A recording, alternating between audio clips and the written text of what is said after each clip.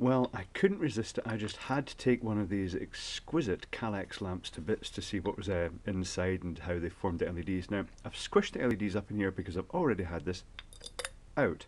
Now, this is a glass globe, and it's very clear that the LEDs in this circuit and this lamp are, I would guess, put in manually, because I couldn't think of a way a machine could do this, because it takes quite a lot of force to put these LEDs into position, and I'm guessing they're fed in. They're initially all lined up straight, fed in, and then a tool like this is used to actually hook each layer of LEDs down inside to an appropriate position. And I discovered that certainly when you got to the second layer, if you just pulled them down to a right angle, and then once they were all fanned out at a right angle, then you pulled them down again into the base, it set them all at this exact same angle by aligning them all up in the glass lamp itself.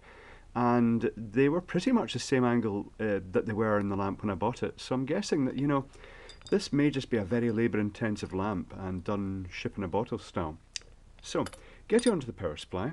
This lamp is designed for European voltage, 230 volts, and inside is a capacitive dropper. This whole base here was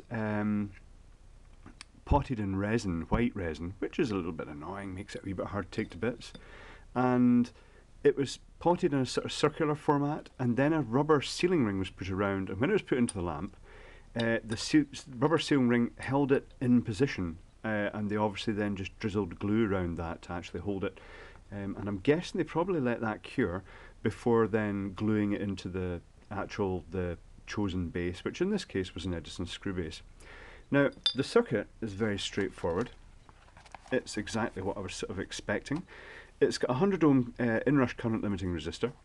It's got a capacitor. Now, I can't actually measure the value of that capacitor because I don't have a capacitance meter with me right now.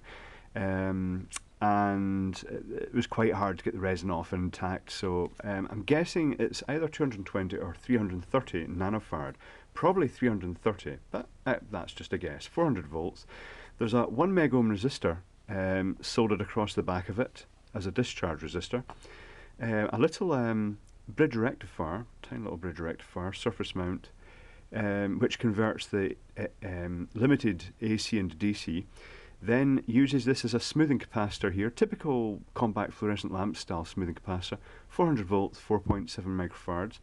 Then there's a 220 nanofarad capacitor, where is it? There it is, on the outside, and then that's just to limit the current through the LEDs, and then it's just a solid string of LEDs.